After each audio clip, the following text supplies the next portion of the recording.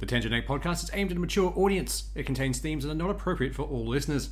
It's important to note that we are not experts. We routinely have no idea what we're talking about and are just three idiots sitting around a table. Listener discretion is advised. Welcome to Tangent 8 podcast. I'm Seth, and as always with me are Swoosh and Jondo. Hi. Hellos. And this week, we're going to have to start with the biggest news that happened this week, which has been the Ocean Gate incident. Yeah, that's been entertaining. Really? What's that? So, look. For those living under a rock.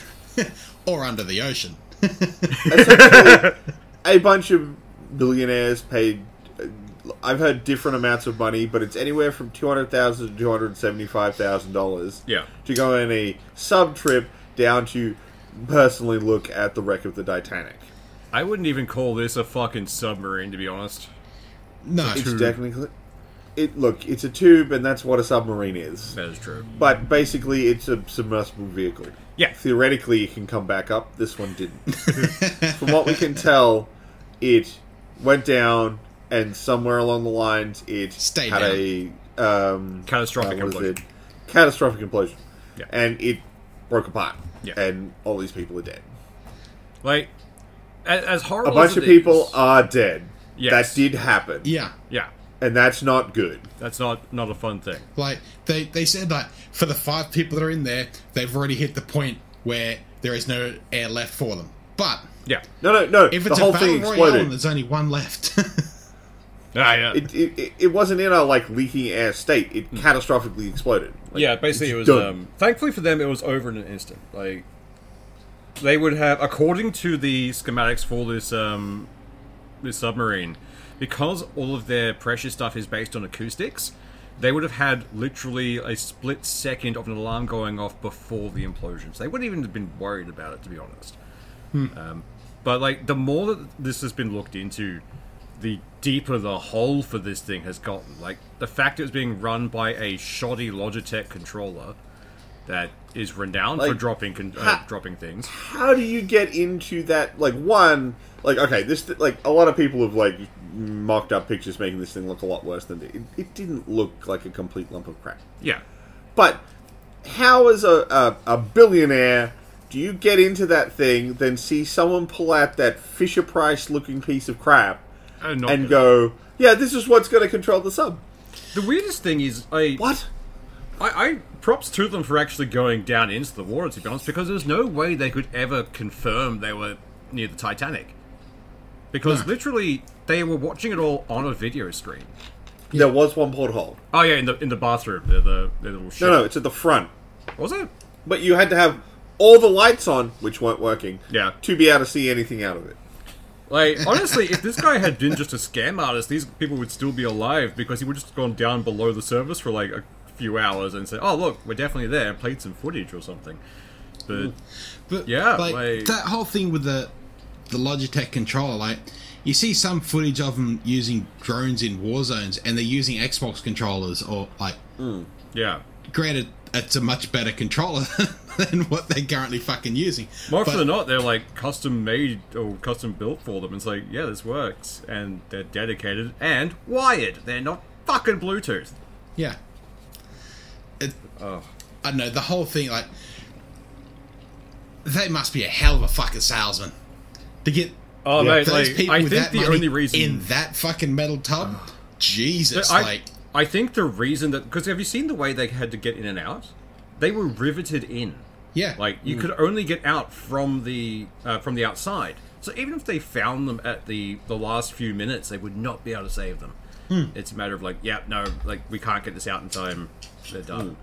But the fact that the CEO was in there, the guy who cut all the corners and okayed the development of a very dangerous machine, I think that's the only reason everyone else would have gotten in. It's he trusts his product, I'll follow along with him. And it ended badly. I mean, still, even I know I'm just some schleb talking post fact, but I just can't imagine looking at that thing and going, yeah, that's a $250,000 ride right there. Yeah.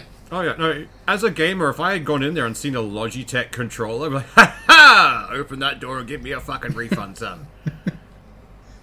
Everything about that thing, like, the more images you see of it, it's like, no. The one thing I like is the world has come together and said, you know what? Fuck it, we're making memes. Yeah. And they have made some perlers. Holy shit. Oh. Like, look, I'll freely admit, we're Australians. We got some dark-ass humour. Yeah. There's some good shit. Oh, yeah. And like, it came out quick. Like, it did, while within, it was like, still hours. happening, it was like, oh yeah, fuckers, they're stuck. Gone. Like, there's so many of them. We won't go through them at the moment because that's just poor taste of the I'm online, sure but... everyone listening to this has seen the memes. Oh, fuck yeah. They like, are At least everywhere. one. At least one. Oh, yeah. A way you could have gone online without seeing one of them. Yeah, but it's like... It is one of those things where you can't be a billionaire without fucking people over. So a lot of people have seen this as a... Fuck you. Not a good thing, but something they're okay with. I mean, hell, like, did you see one of the billionaires that died? His son went to a Blink-182 concert. Yeah. And tweeted about it, saying he thinks his family would be okay with him going. They'd want him there. It's like, mate, no. Like, you're a billionaire's son. You could probably hire Blink-182 to go to your house later in the year. Go and spend some time with your fucking family.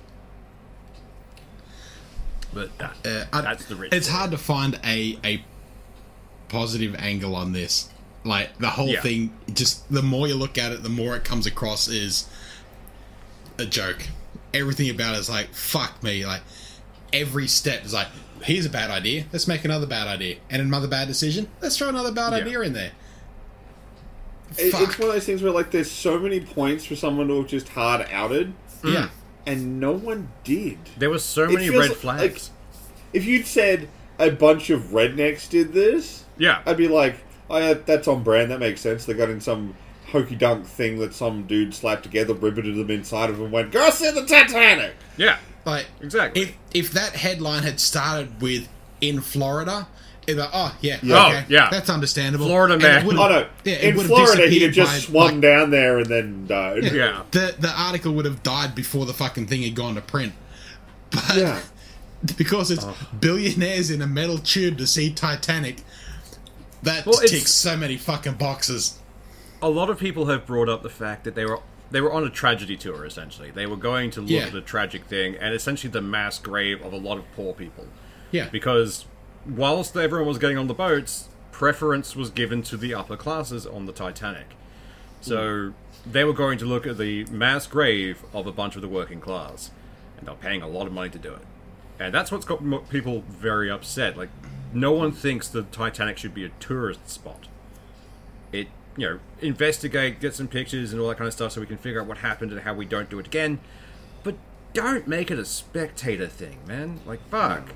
So, I have a dark sense of humor, and I find that a bad test. I'd make that a spectator sport. Yes. Have fun. Just kidnap billionaires and put them in cages and just make them fight. Be fine. Make it a sport of how deep and how flimsy of a vehicle can we get them. No, you make it a game show in the way of, like, how fucked up can we give this premise before they finally realize it's fake and leave? Or what can we get these fuckers to go into? Like, like, can we leave if a you cookie step crumb into this trail chamber, or candy or even like dollar bills coins just leading them into a tub, and then fucking how quickly can you seal the thing and send them to the Titanic? All I can think of was like the Family Guy. They go, ooh, piece of candy. Ooh, piece of candy. Ooh, piece of candy. Right, I'm going to get us to move on to this before we head into somewhere really... That's just going to mean we never do. Yeah, we're gonna cut this one off before we get too dark, I think. Although the other celebrity thing, which I was going to transition into, she gave me such a good setup and then moved away from it, was that there's supposedly some beef going on right now where Elon Musk and Mark Zuckerberg want to have a cage fight. I had to look into this because John Doe posted a screenshot up about it, and it seems that, like, essentially Elon just posted a tweet about it, and Zuckerberg was like, "Tell me when." Yeah, but like, there's nothing serious like on the books. I'll tell you exactly when. It's going to be in a metal tube, somewhere off the coast of America. Oh Oh god, yes. Point is, I think like this thing's getting a lot of traction simply because people think that they're like, if they ever did end up in a cage, that they would beat the living shit out of each other. Oh god, no, it'd be a slap fight. They're not gonna. It's gonna be wiffle bats at best. Yeah, like this is all I can see is like this generic, like stereotypical slap fight kind of thing from a cartoon. Like, no. It'll be credit cards at 10 paces. Oh god, no! I can imagine them buying trying bits to of their company. Yeah. It's like, I have chosen my second, and it turns out like two just that might be what they do. Both of them get knocked out really early, so the second stand in actual boxes. But Either way, we get them both in the cage, and then we just drop Mike Tyson in and let him go ham. Just great. I mean, seriously, man, like, just let him, like, King hit Zuckerberg out, full Nelson Muskie, and let every guy who he fired from Twitter get one punch. I would pay good money to see that. Like, not even hell, gonna lie. I'd even go, they don't even get, like, to punch him in the face, just like gut punch. Yeah. But, like, it's just a conga line of people, one gut punch. They'd have to play conga music. Da da da da da whack. Yes. Da da da da whack. Run a contest on form. See who's got the best form for it. Best version of BPM ever. Oh yeah. Yeah. If you haven't realised, we are horrible people. No, we're Look, just man, very if it took you, what are we up to, 73, and it took you this long? That is true. Welcome. Although, like, enjoy. But speaking of like just bullshit things, what was the court case going on again? My brain just went dead. FTC ActiBliz.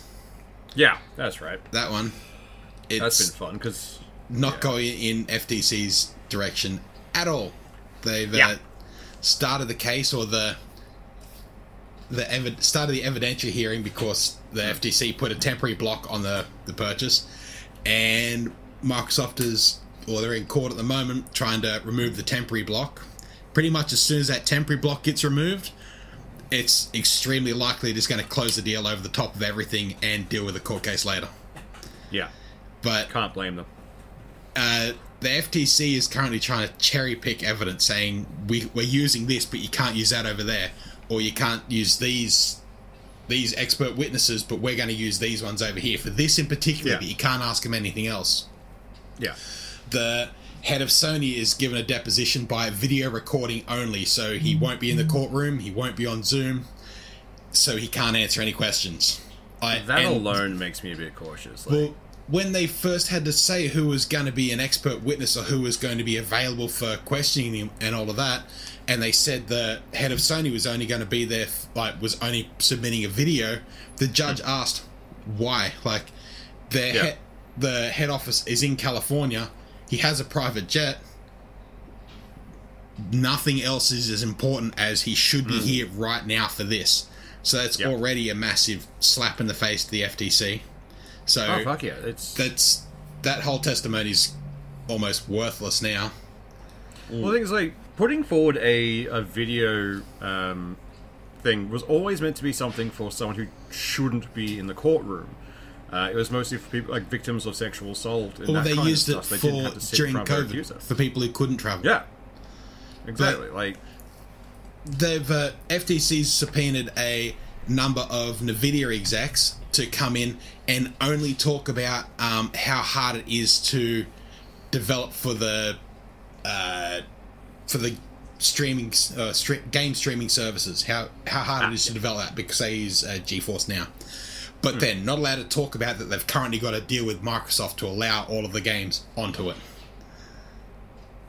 So they're trying to force the courts to not hear about any current deals that Microsoft has already said we're putting it out everywhere, so that they can then say they're not going to put it out anywhere else. See, they're just going to keep it to themselves. Yeah. It's like the Wizard of Oz, essentially. Don't look behind the curtain. Ignore the man. Don't look behind the clear plastic curtain at the billboard that says all of the shit we don't want you to see. Yeah. Like, everything they've brought up, Microsoft is like they've brought up several things, and it's like Microsoft have already made those deals. They've already stated this is what we're doing. Yeah. Like, everything about it is just fucking stupid. Oh yeah, the judge has already said, I intend on ruling on this very quickly. Like, there'll be a result of this by mid to, I think, around Thursday in Australia, they'll be expecting a full result on this. If that's the case, I see this deal being closed by fucking Friday. Same. Yeah. I don't see it going any longer. At this point, do the deal with the repercussions later, because it's not going to be as bad as it is currently. Yeah. There's been a lawyer who has been following this case from the get-go. He deals with a lot of these copyright, or not so much copyright. I know the guy. I've seen some of his TikToks. Florian Mueller. Yeah. He's been following it, but he's literally sitting in the courthouse and live tweeting the entire thing. So if you want info on it, just look him up on Twitter, because holy fuck, I've absolutely loved reading some of this shit, because he explains it really well in a relatively clear way, and yeah, it's just really fucking good. Florian Mueller on Twitter, or Destin on YouTube. He does a really good one as well. I've seen some of his stuff pop up on TikTok, but I think it's people reposting his stuff. Yeah, probably. So. But even there was meant to be an email that came out saying that Microsoft wanted to purchase Call of Duty so they could run Sony out of business completely. And that was a big thing that blew up for a little while there. It was used in the Gamers vs. Microsoft case and all of that. Yeah. And they very much cherry-picked the text of what's in that document. They don't show that it's from 4 years before there was even a thought of actually buying Activision. It was an internal conversation between two people saying, haha, what if we did this? Yeah. And they've actually got the person who sent the email and the person who received the email in court as witnesses, so they can sit up and say, they can ask them the fucking question. What is the context of this? Sony couldn't even put a person up. They're the biggest fucking people against it. Like, no one from Sony, no one from Google. They're the only two companies that are against it. Well, that's the fun thing where they're saying is, we can put Sony out of business. Sony's doing a really good job of that themselves currently. Like, I don't know what they're doing. They're doing fine. They'll be absolutely fine. They're just having a bit of a slump with releases. But they also came out and in a bit of a show of spite saying that if Microsoft buys Activision, then they're not going to show any of the PS6 specs to Activision, so they can't develop the game for it. Like, well, that's just cutting off your nose to spite your face. Like, you had zero fucks when Microsoft bought Mojang for fucking Minecraft. You left that as full development for PS4, 5. They were still shitty about that because Microsoft and Nintendo can cross-platform. Sony doesn't. Sony doesn't want to come to the party. But that's Sony's decision. Like, they chose. They full flat out access. refused They to can do have it if anything they want it. Oh yeah. So it's Sony's very much the kid chucking a tantrum in the corner for this whole fucking thing, and then when you say, well, what is your actual problem? I don't need to fucking tell you. Well, you do, but fuck you. It's like, are you just jealous they got the deal? Is that what's going on, Sony? But even you look at something like that email. Yeah. We want to cross. Doesn't every company want to do that to their competitor? Yeah. Any competitor is against the law, is illegal. Hyper competitive is extremely encouraged. Like, they want you to be hyper competitive to compete in the market. Like, fuck. Go for gold, bud. Yeah. It's one of those weird things. I hate that it's been going on for so long. I generally don't care if they buy these guys. They won't have a full monopoly. There's still things out there. Well, they're still a fucking long way in third place in the console market. And even when they say they're not going to include Nintendo because the latest Xbox and the PS5, they're estimating a 2,600% more powerful. So 2,600% more powerful than the Switch.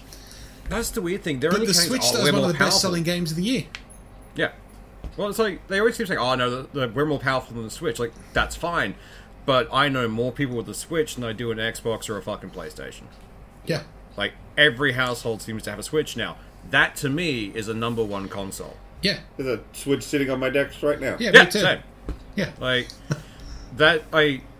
it might not be a very in-depth gaming system some days, but you don't need it to be. It's fun and entertaining, and Nintendo keeps their fucking nose clean more often than not. And it's massively competing on sales. Like, for console sales, good luck.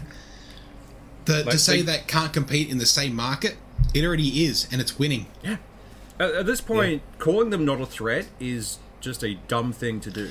But particularly since Microsoft have already said, we are bringing, like, we get this, we're bringing Call of Duty to Nintendo. Yeah. Like, I don't know what kind of scaling they have to do, because I don't know if it would handle, it wouldn't look as pretty, I know that. But unless they do some sort of fucking streaming for it. But maybe that's a whole nother market of a massive console base. Oh yeah. But there was also imagine like Call of Duty's big thing is multiplayer. Yeah. Imagine rolling up to like a convention or something. I know.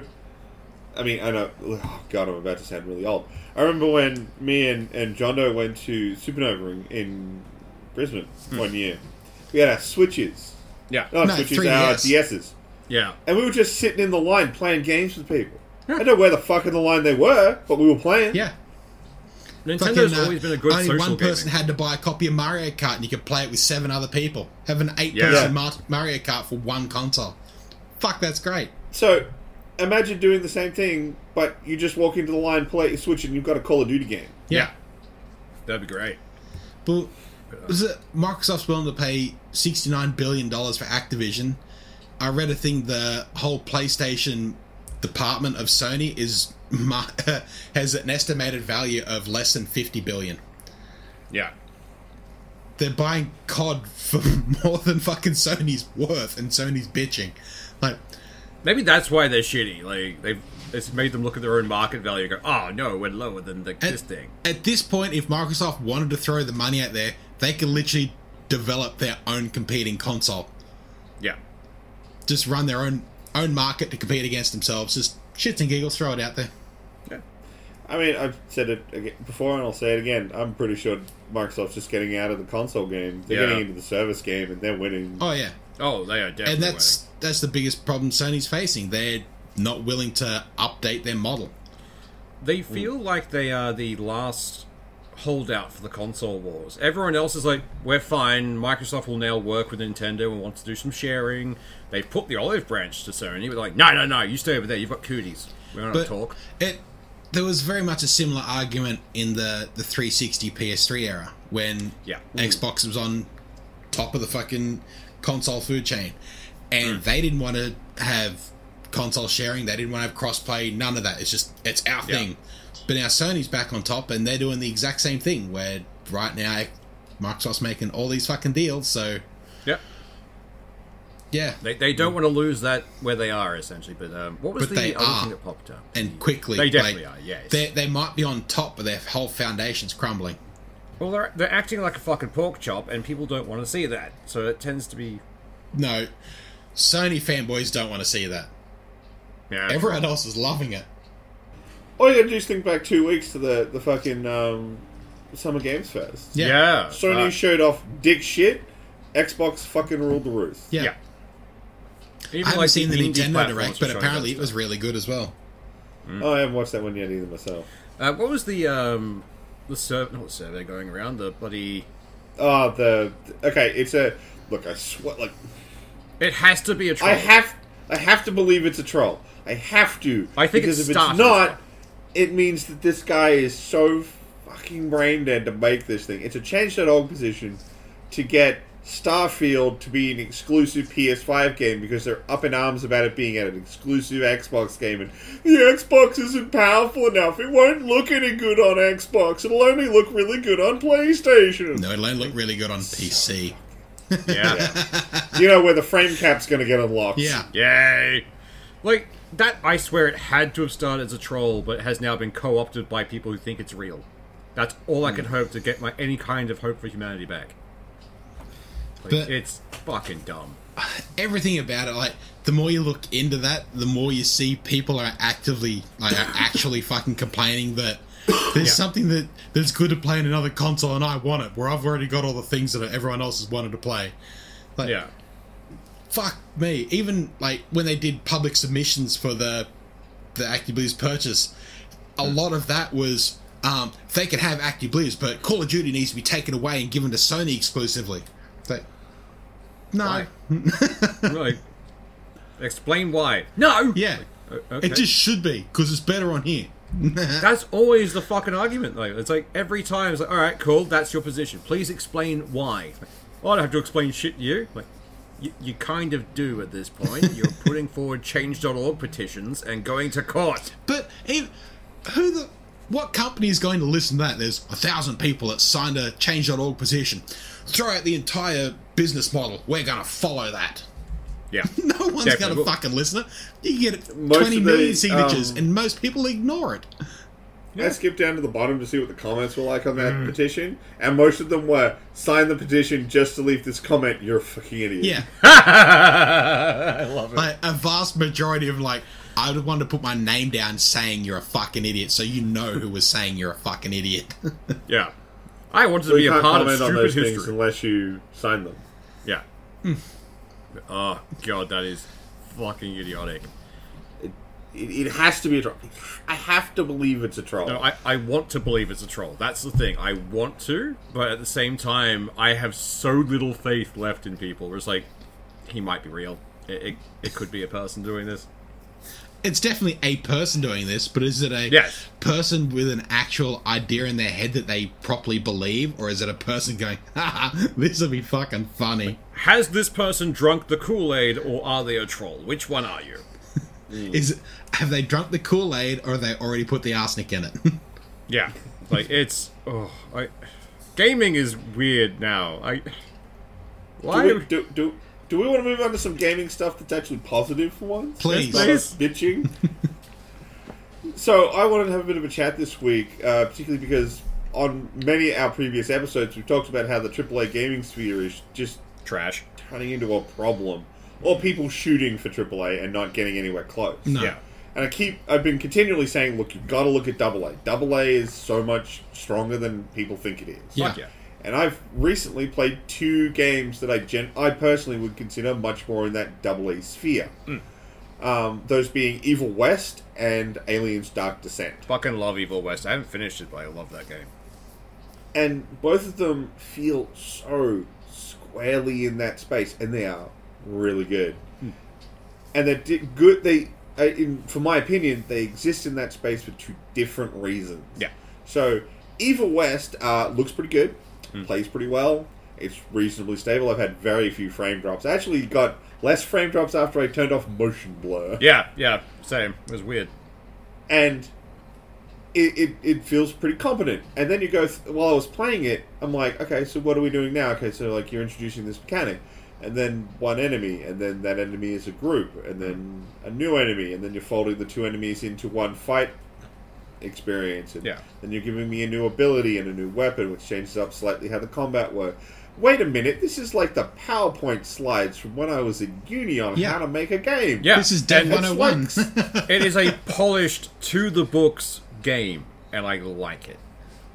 I have zero issue with that. Yeah. Because someone out there went... Oh, there's actually some, like, solid foundational rules to how to make a game experience good for the player. How to get a player involved in a game. Yeah. My favorite thing is the writing is also really fucking good. Like, yeah, it's not bad. The fact that they what they call vampires, like there's like the big long Sahagin or whatever the hell the name is, but they just call them ticks. I'm like, ha! I love it. I personally would petition that we call all vampires ticks from this point, because it is so good. It is a really good one. It's great. You're but blood-sucking parasite, yes. Although, like, I haven't played much of it. I need to go back and continue going, but I got distracted by other things. But I still love their archive. Oh, yeah. Their archive was messed up, like, in the best way possible. I will spoil this small thing for people. The archive is... basically, when you hunt a vampire, you take its head, because they're still alive. They can reform. Take it back to the main base. put it in a jar and link it to a bunch of other heads, and that is their archive for information. They torture their heads until they give them information. It is so fun. Because like, you walk through, and they all start yelling at you. It's like, ah, shut the fuck up. And just goes, puts it in the thing. It's like, oh. It's just got such style to it. Like, someone had a really strong idea, and then just went, let's just execute. Yeah. Don't get fancy with it. Don't get dumb. Just do it. One thing they just did. Yeah, one thing I liked about it, actually, was the fact that it had the illusion of being an open world, but was, in fact, extremely linear. Like, yeah. You go through, but everything is expansive and very beautiful, and you're in a canyon. It's like, ooh, that looks interesting. I can't go over there, but fuck, it looks nice. It's a well-built world and gives you the illusion of freedom, but keeps you on a very strict leash, which I kind of need in gaming, to be honest. I had a little bit of a problem with it when I started, because I've been playing a lot of more open world games. I've got kind of used to poking the edges. Yeah. And then it's like, oh, I need to stop doing that in this game, because the edges are actually really close. Yeah. And poking them is ruining the illusion. But when I just fucking follow the markers and go... Yeah. This game actually is pretty good. It's holding together really well. It's like, it feels weird to go back to a game where it's just like, just fucking play it, dude. Yeah. You don't have to look under every rock, flip every barrel, and look for every fucking Korok seed. Yeah. Just go beat up the next thing. It's fine. That was the issue I had playing Jedi Survivor. It's like, run around. Here's the thing. I can't do the thing. I'll try and remember that. Here's another thing. And by that stage, I've forgotten the last fucking thing. And having to run around, go back and find all of the fucking things. Yeah, just shit me. Yeah. Nah. I'm not going to have that problem with Evil West. But I think it's its strength. They knew they couldn't execute an open world, so they just didn't. Yeah. They narrowed their focus, and it shows, and it does well. It's also on special right now, so please go get it. Yeah, it just, it just launched on GOG, and it's got its 40% discount, so it's down to, I think it's about $50. Yeah. Australian, and I think it's well worth that $50. Yeah. Like I said, it's just fun. Right. And the other game I played was Aliens Dark Descent. Now, this is a top-down squad tactics game. And it's an Aliens game, so it kind of felt like, how are we going to play this? Is it going to be like super action-focused, sort of a la Aliens 2? Or are we going to go for something a little more tense? But if they're going for the action focus, like, how well is it going to play? Because this isn't a big developer. You know, what are we doing? Turns out they went... The best thing we can do is we can make sure the alien feels dangerous. Yeah. Because when the alien feels dangerous, you don't even need that many. It doesn't even have to be on screen and you feel the tension. You can hear the scream and then you shit yourself. And that's what they did. So what they did is they introduced this mechanic called the hunt. So when you're out on a mission, you'll be running around doing stuff. And if you run into a xenomorph, you can fight it. And you've got your pack of burly colonial marines with their pulse rifles and everything. Oorad. And you can fight it. But once you fight one, the hunt begins. At which point the hive starts sending more aliens to get you. And you start the hunt clock, which is a progression bar that slowly ticks up. As it ticks up and you clear certain levels of it, you'll trigger assault waves where more aliens show up to try and kill you. And then eventually higher tier aliens will be mixed into the pack as well. So it's really important as a player, you really want to keep that hunt meter as low as you can for as long as you can. Because if you do a big set piece and you've got a high hunt count, you're going to have a problem. Also, you can hide from the aliens once the hunt counter is started. You can stop the hunt, but the hunt counter doesn't go back down. I like that. So their alert level doesn't drop. Yeah. You've already stirred up the ant's nest. If you trigger it again, it kicks off straight away at the same level you were at before. Like, can you imagine that in any other game? Like, imagine that in Grand Theft Auto 5, where it's like, you get in trouble again, you're back up to a 5-star rating. Holy shit, that'd be terrifying for me. But see, like, that's a power fantasy game. So that's why they don't. Yeah. Whereas this, they need the alien to feel oppressive. So even when it's not around, you're like, is it? Yeah. One of the things they do is, like, you can't see in any direction that there isn't light facing. So if you go past a corridor, unless you actually hit the button to look down the corridor with a flashlight, you don't get to see if there was anything down there. there could have been an alien down that corridor, and well, now he's coming to chew on your butt. I like that mechanic, but at the same time, I'm a little bitch for like horror and suspense games, so that would probably end up killing me. But like, honestly, I've been waiting to hear your like response on this one because you are the aliens nerd in this group. And I'm like, I saw it. I'm like, I'm gonna wait until Seth checks this out, and if it gets the okay, I might grab it. And now I have grabbed it. So see, I like it, and like, it's not too oppressive. One of the things I think is really good is they let you do missions multiple times. You don't have to clear the whole thing in one go. Because your Marines get stressed, and if they get too stressed, they'll freak out and they can get negative traits. So you want to pull them out before they get too freaked out. But it's clever, and instead of trying to create this elaborate setup with all these crazy mechanics to try and get like they didn't try to do Alien Isolation. Yeah, Isolation's a great game though. If you haven't played it, it's very good. They just wanted to get the tension, so they created a very clear to the player. You fucked up a couple of times, and now your hunt meter's gone up, and you need to keep it down. You've got more to do, and that works. That just worked for me to create that, and it didn't require them to create some elaborate system. They didn't have to make this huge push for fidelity. They could keep it in this pulled out camera view, and you want to hide from the aliens. Yeah. Like, they created that sense in you just by going, it'll get worse if you don't. Yeah, you should have to hide from the alien. Like, they're not something you should be able to face tank and keep moving from. Like, well, like the Xenomorph became it started following the ninja rule, where it's if there's multiple aliens, they are useless. They are there to like fall and die. But if there's one of them, fucking run. You're not going to win. Yeah, like, but this sort of flips the other way because like one you can handle, but they follow sand people rules. Yeah. It may be gone now, but it'll be back in greater numbers. Yeah, and there won't be a space wizard to help you this time. But it feels like they've taken a little bit of like Alien 1, the first Alien, and then Aliens. So like, you've got the whole lead up of like tension, like where is it, fuck, what's going on, and then oh fuck, we're on, boys, and then you got to try and step back to Alien 1 to keep progressing before you kick into the Act 2 and 3 of Aliens. Which is what I want from an Aliens game, to be honest. Like, I want that fear. I want to be scared of this thing. But, yeah, absolutely. And I think it's great.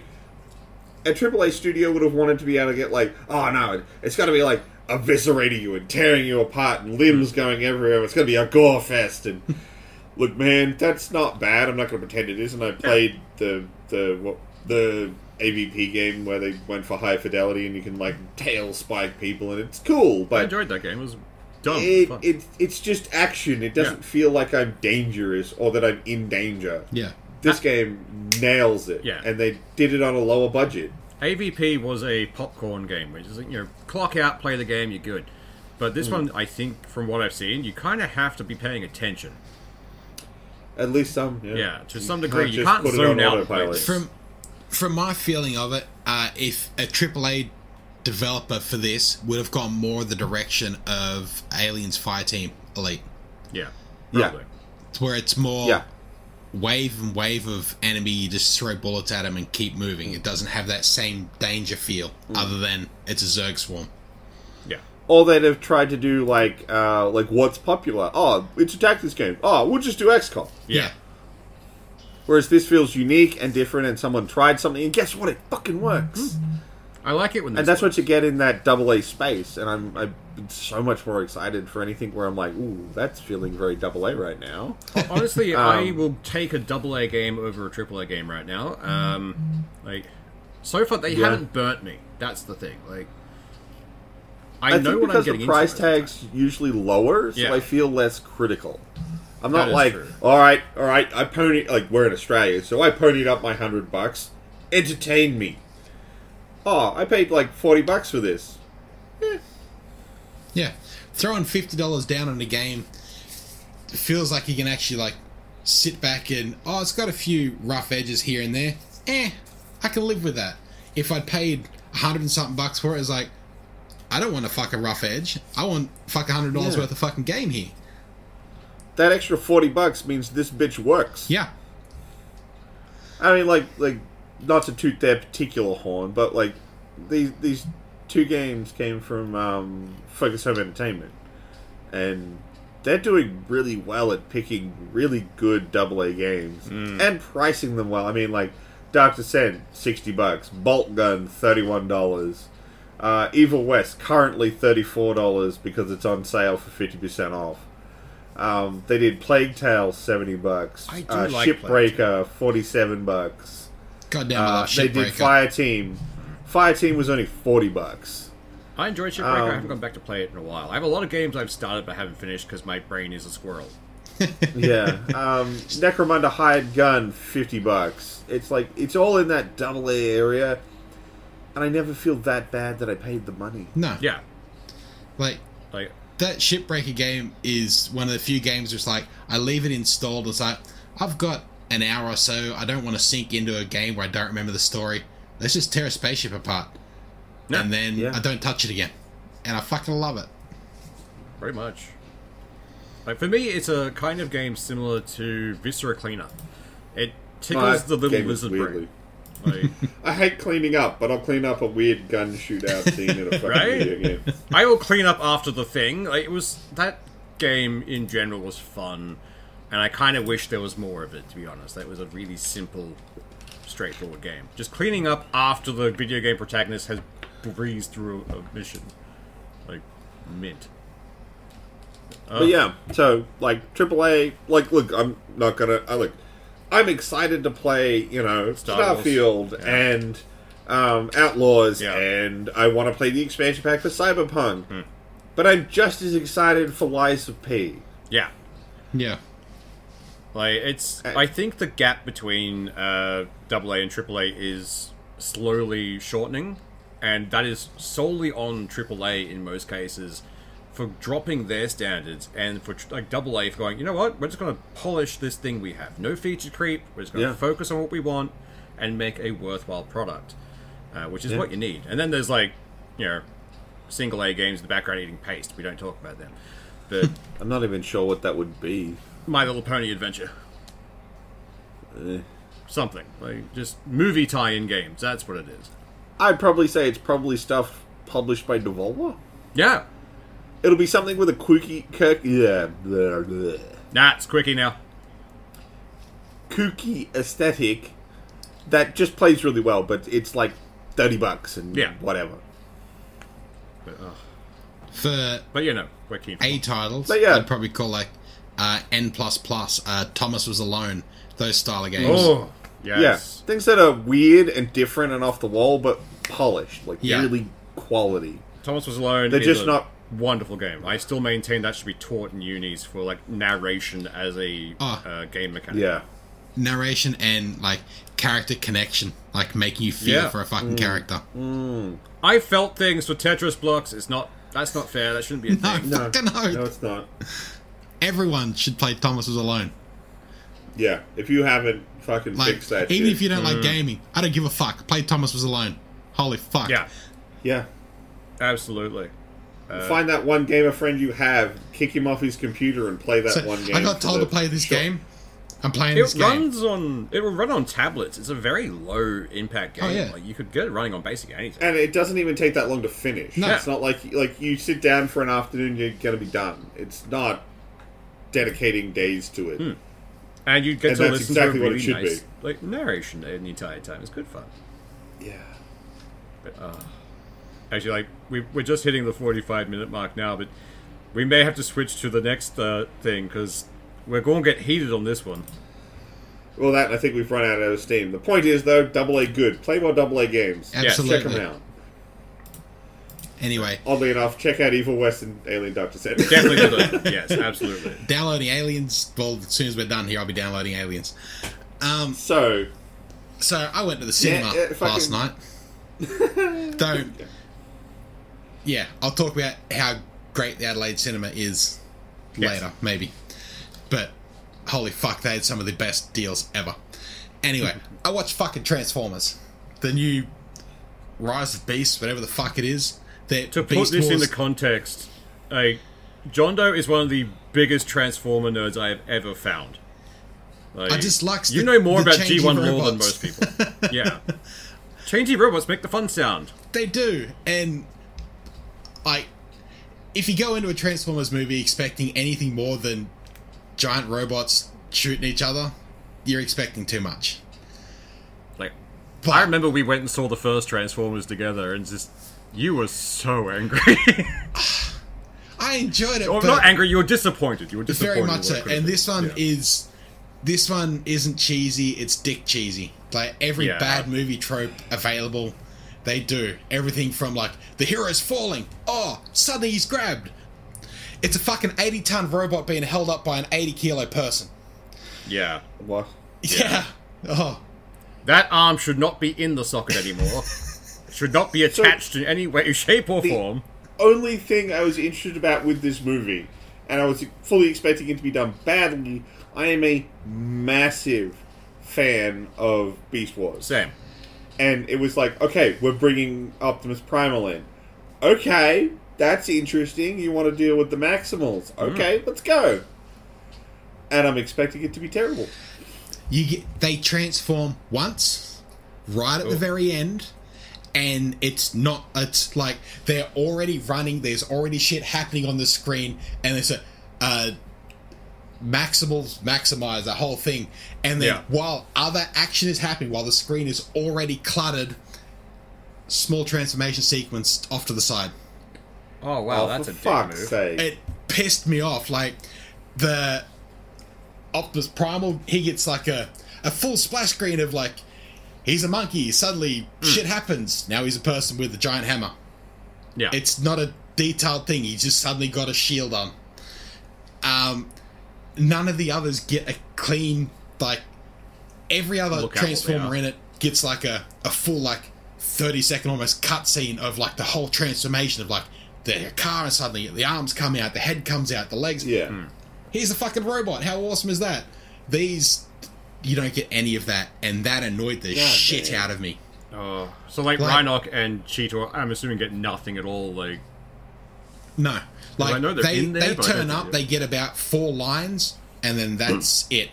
They're background characters for the entire thing. That is utter nonsense. Why would they do that? They were fun characters. They were completely obsolete. They may as well have brought the fucking Dinobots back into it. Oh, forgot about that. That was unfortunate. The annoying thing is, like, when you bring in the Maximals, that means you have the chance to use... T-Rex Predacon Megatron. Yeah. Who doesn't want roller skating Tyrannosaurus Rex? Fucking right? They had so many options. Like, they do go a little into the Beast Wars lore of, like, where your future and your past. Like, they go through the whole thing. They've stolen a time gate. They go back in time. They land on Earth. But it's still set... Like, this is set in, like, the mid-90s. So, the Bumblebee movie is still part of this canon. I actually kind of liked the Bumblebee movie, though, so it's disappointing to hear that this one's as bad as this. That one's still part of this, and they actually reference it. Just because you had a good time with the human once doesn't mean any of them are good. Like, Optimus Prime is a dick in this, and... Wow. He was already going the way of being a dick in the last I'm going on a different fucking tangent from what I wanted to say, but the Optimus Prime model, the body is fucking great. They do the proper 80s G1 Optimus Prime body is fucking great, but his head is wrong. They did the same thing they did with the first movie where they had to give him lips so they could tell him when he was talking instead of just the mouth shield that moves. But I've been fine with a moving mouth shield. Why did they have to give him lips? Watching it, it's like they've taken the Optimus Prime head, which should be quite boxy, and they've squeezed it in and made it longer. So his nose is like takes up the vast proportion of his face. It just it looks weird looking at it. Yeah, I don't know if you can find an image of it or not, but the whole body, the transformation is like G1 Optimus Prime. This is fucking awesome, but his head just doesn't feel right. Looking at it, it's hard to say exactly what the issue is, but when you look at it, it's like, this is wrong. Like, they got so close, then fucked it. This is a Transformers Uncanny Valley. Yeah. Although, the real question I want answered is, do we get Waspinator at any point in this? God fucking damn it! You get... From what I understand, there are no Predacons. There are no Predacons at all. That is... Okay. There are no Decepticons at all. Wait, what? Who the fuck are they fighting? Unicron. They're fighting humans. Oh, okay, fair. No, it's Unicron. He appears like twice on screen, but only as a planet. You never see a Unicron transformation, which is what I really wanted to fucking see. Like, from the 84 movie, I wanted to see that whole fucking transformation of a giant fucking robot in space. Just like, fuck you. But no. Also, no Matrix or leadership, no Rodimus Prime, nothing. Devo. To be fair, Rodimus Prime was a weird. And the RC is actually really cool. But you get a proper RC, not the fucking 3 motorcycle monstrosities that were in one of the previous fucking movies. Not the one with like, well, we need to hit our diversity quota, split RC into 3. Like, also, that was a weird in this, apparently, you can't kill a Transformer. You just can't. What? Bumblebee gets his like whole guts and soul ripped out and completely deactivated, but they lay him on a rock. When the rock turns on, Bumblebee's back. Yay! Mirage gets completely destroyed to pieces. A full shutdown. Oh, he's dead. And then, I'm here. I'll need you to take the wheel. And suddenly he's a mech suit. God, really? Really. Like, they do reference it back to, like, the old G1 cartoons where they make a suit for Daniel, who can now transform into a little car thing. And he's wearing, like, a little Mirage suit. But it just doesn't feel right. And the CG for that is bad. It's like an absolute just... we've made a model, and we've just made the inner face green, and we're just going to plaster a 2D face on that, and... That's good enough. Oh, God. That's giving me, like, Quantumania vibes. It's like they already burned all the VFX budget, and then we're back and go, oh, fuck, we need a face. Oh, shit. Let's just green screen a face on that. Do they really need a face, though? Because it's a Transformer. It can have just a person in a Transformer. He turns into a little mech suit, and so they had to have a clear face screen to show there's a person in there. And it's after... Do the Iron Man thing. Yeah, like they literally did they did the whole thing of like the body thing comes over, but then they had to have a face. No, I mean, like, in Iron Man, anytime they wanted to show Robert Downey Jr.'s face, they just put him with a black background with like a little digi display in front of him to show that he's in the suit. But then you couldn't have gotten the necessary moments of the longing look in the eye at the danger that's coming for the whole background to see. But my only response to that is Mandalorian. Yeah. Yeah. But there's a point in the movie where Unicron is sucking up big chunks, or about to suck up big chunks of the plane. He turns his big fucking vacuum on, sucks the whole thing up, and Optimus Prime is getting sucked up with it. Giant fucking robot weighs several hundred tons. And the human in a mech suit grabs him. That should be the other way around, because physics is a thing. Yeah, so, how much does that little fucker weigh? All of it. Then, like, the classic, like, I'm gonna hang on to you, I'm never gonna let go. And then Optimus lets go of the axe he's hanging on to. But half a second later, another character that already fucked off hours before is suddenly right there. I'll never let you go. Like, fuck me. How many tropes do they need to fucking slap into this bastard? At this point, the only thing I want from this movie is for it to get a resurgence to people wanting to know what the fuck Beast Wars is, and we might get a proper Beast Wars movie. The one trope they did miss out on was the whole no. Like, it's the one. How many Wilhelm screams though? And they actually had the opportunity to do it, but they didn't. They even had the good guy turns to bad, and they're about to shoot him, and then the other good guy stops him, and that comes back to bite him in the ass. They did everything. But, hell. Like, I knew it was going to be bad, but at the same time, it's like, come on. It's hard to describe how bad it is. Like, from the sounds of it, it's a train wreck that's not even fun to watch. Like, I'm glad I've watched it once, because I won't watch it again. Yeah. No, I've watched the old, like, first three Transformers movies several times, just because they're good popcorn movies. You put them on, you eat popcorn, you talk shit. Turn your brain off and be done. I'll hold up the first one of those movies is actually pretty good. Yeah. Just as a robot fight movie. Yeah. If you're a little too into Transformers, it's probably going to hurt you in certain ways. But it's generally just a robot movie, it's fine. Yeah. It's perfectly serviceable, turn your brain off, have a good time. Yeah. Once you get past that one, I find they get less they go downhill quickly. You know what I actually want? I do want a Beast Wars movie because it has no humans. It's so far before humanity has evolved that it could literally be like, right, it is just robots beating the shit out of robots. Can we please have this now? But that's because we want it, which means we can't. No. Yeah. What we are going to get is in the mid-credit scene. Oh, God, this. They go through a whole thing where they talk like the main human character, and he's going for a job interview, and he's trying to say he's done all this shit without saying he's done all this shit, and the person just starts outing like, well, how about your big robot friends? It starts preluding to all this stuff, and you're sitting there going, well, this is going to be a Sector 7 reference, so straight out. Yeah. They've referenced it in other movies, it's going to be Sector 7. So he gives him the business card, and he reads the thing, and then flips it over, and it says G.I. Joe. I thought G.I. Joe was dead. Like, the last movie they had Bruce Willis in it, and that couldn't even fucking save it. Yeah. Like, how are they getting another fucking legend? I don't know how Transformers is going to get another movie after this, but they're banking on a G.I. Joe movie. Maybe they're hoping at least a crossover. Like, I don't know where they're heading, because I love the old Transformers stuff. It's campy and dumb, and I still love Beast Wars despite the fact it hurts to watch, because I now know how 3D works, and it hasn't but I think that thing's got enough like good comedy in it. Yeah. Oh yeah, it's got good writing in it to that I hold it will up. power through it. Like I still like the image of fucking Megatron roller skating around in T-Rex form just lives rent free in my head. Oh yeah. Well, even then, like, the rubber ducky. Like, every time he's in the reconstruction bath, he's got a rubber ducky. Like, I love those little things. Anytime I want to say yes in a group chat. Yeah. Most of the time, it's me posting fucking Megatron sitting in the hot tub squeezing his ducky going, yes! Yeah, exactly. It's perfect. But I fucking love that show. The pinnacle of this entire movie experience needs to be at every cinema in Australia. It's a fully licensed cinema. You can go there, you can get a rum and coke, you can get anything. It's fucking great. But when I was buying the ticket, it offered beer and popcorn movie deal.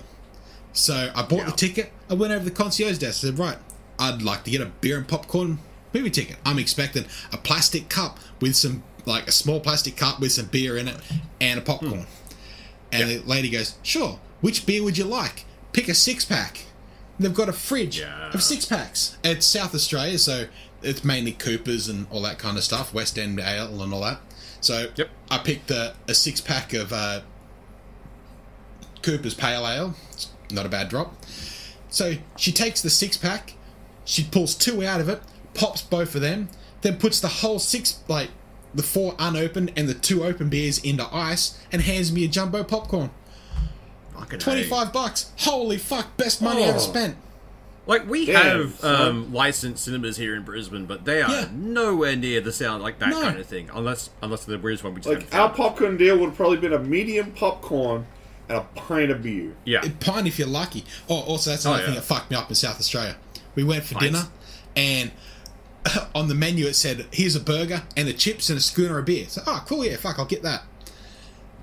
They give it to me, and it's a fucking midi. I took it back to the girl and said, this is a midi. She goes, no, that's a schooner. No, that's a fucking midi. She goes, well, here it's a schooner. There's a difference in it. I said, well, can I have a pint? Yeah, sure, you can have a pint. That's a fucking schooner. Oh, really? What the fuck? You have to ask for... What do you do in South Australia? You have to ask for an imperial pint to get an actual pint. Fucking... That just pissed me off. So we found a really good fucking snitty bar down there called the Schnitthaus, and they do steins. They got a whole range of German beers and everything. And holy fuck, that's where we went back to, because we could just say, "Give me a stein of that," and then you get a liter of beer, and it's so fucking good. The picture you sent us was great, because that threw me back into our uni days. Remember the same steins we used to have every drinking session. Because we used to buy Kaiserdom, and it would come with a liter of beer and a stein to drink it out of. Yeah. That was a great one. We worked out the perfect measurement for making spirits in that one. That was good. 1 bubble to 3 bubbles. Yeah, one bubble to 3 bubbles. And it worked perfectly every time. But, so every cinema should have a 6-pack of popcorn deal. Yeah. I like that. It's a good any one. cinema I don't that like is going to licensed cinemas anymore. needs this. Like, share it. I don't care. Do half a 6-pack each and share a popcorn. Yeah. But I don't like going to cinemas anymore. But you do that, I'd definitely probably go see a movie. That would get me back to more fucking cinemas. Cinemas need to be more of an event again, I think. They have, They do. They can't just rely on, we're the first place you can see a movie, because streaming.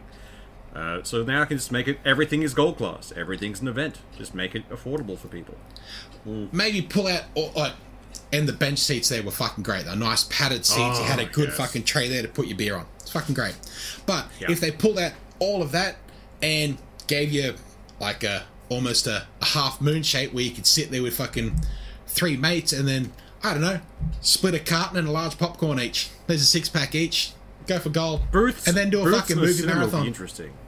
That would be fun, actually. Like booth seating in a movie, just so you can have a few mates around a little table. But like open booth seating, not like face to face. Like a 45. Yeah, like you're saying, like a moon, like a semicircle. I remember that one time, me and you, Swoosh. It was something that happened in your life, and you weren't doing super great.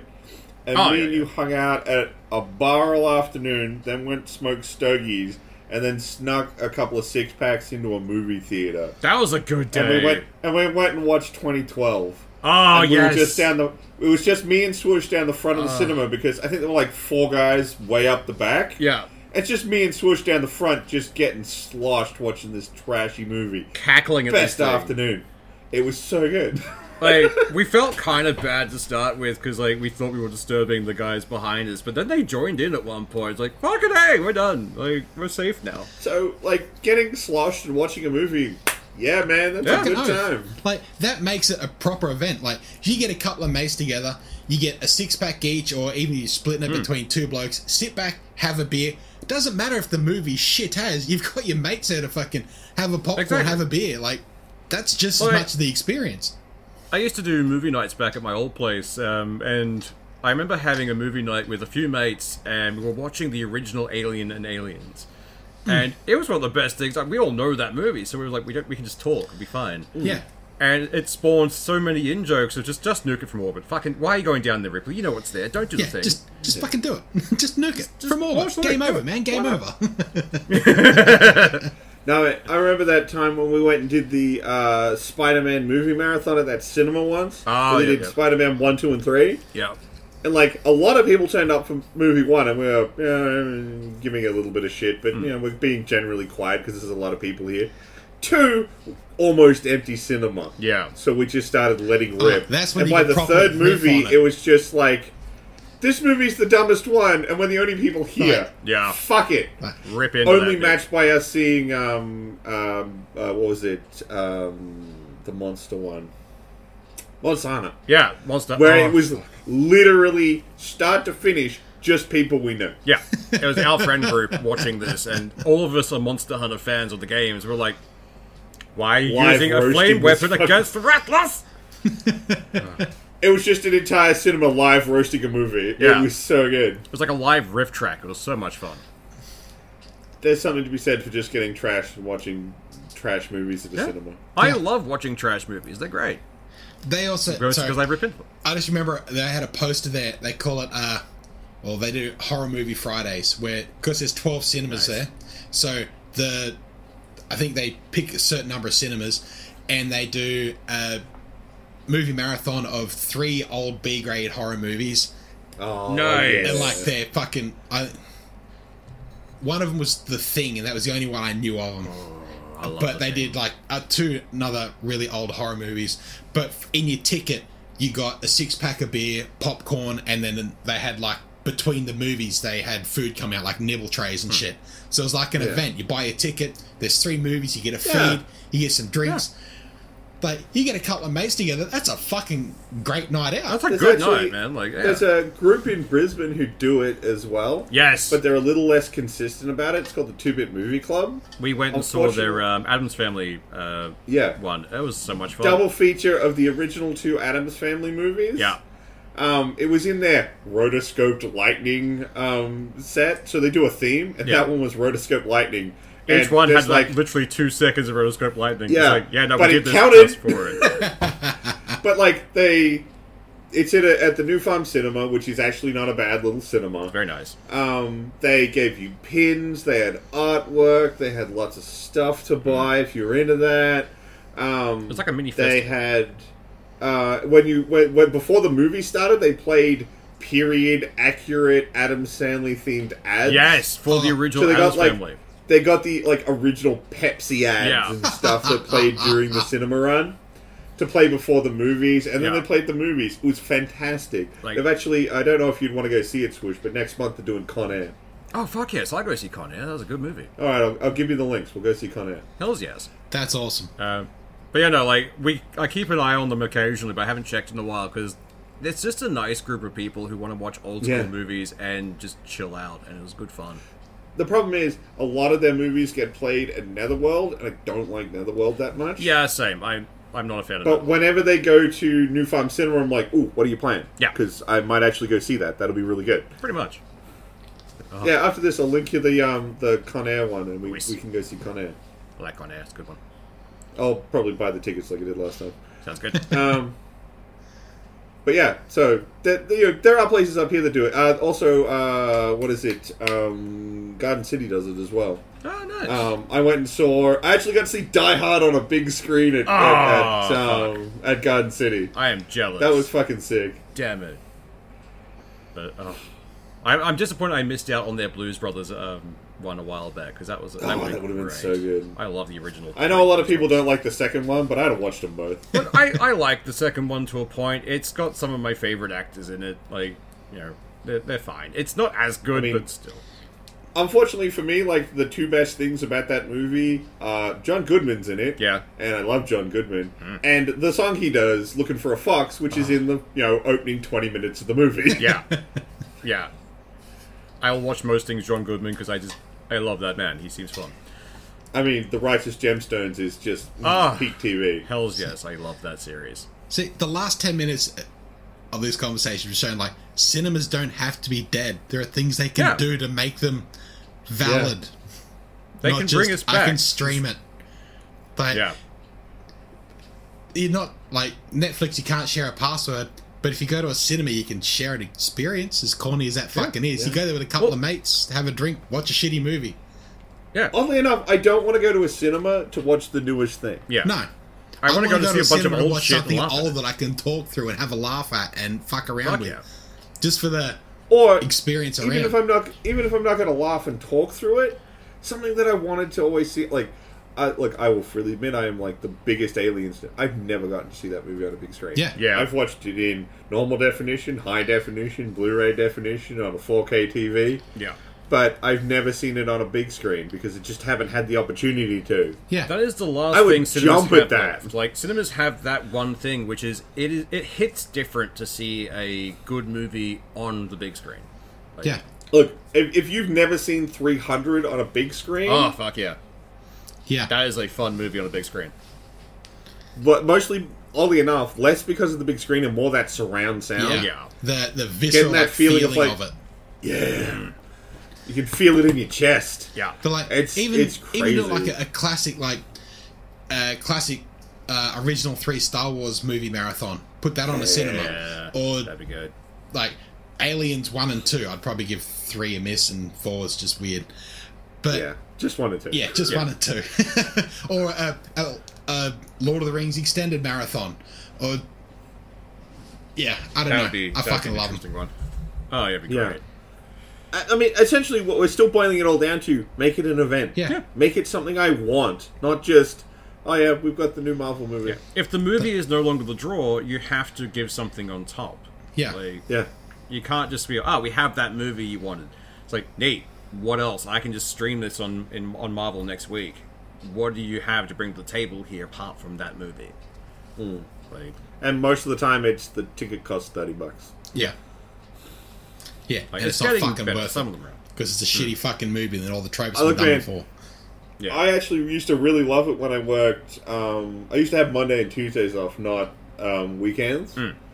I watched so many movies back then because what I used to do is I used to go to the first showing of a movie on a weekday in gold class because to get a butt in a seat, they made it $20. That's pretty fucking awesome. I would do the amount of movies I sat in a gold class cinema for, where I was the only motherfucker there. Yeah, fucking good times.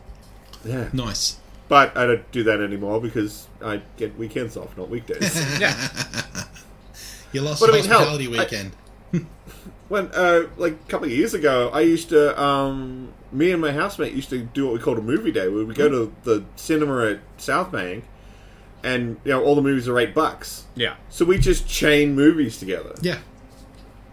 It'd be like, dude, it's hot as dicks. Let's just go sit in the air conditioning and watch movies all day. All right, let's go. Yeah, no, I remember we did that a few times as well back in the day. It's like, well, let's go watch a movie. Like, get out. Like, everyone watch another one? Let's go do another one. Yeah. Like, good times. Fuck world. Yeah. And on that depressing note, I think we should round things out for the evening. Yep. Yeah. You're not getting an extra 30 minutes out of us this time. No, well, I'm not going to say it's a one-time deal, but it's going to be a rare deal. Rare deal. Yeah. All right, guys. Y'all have a good one. Bye. See ya.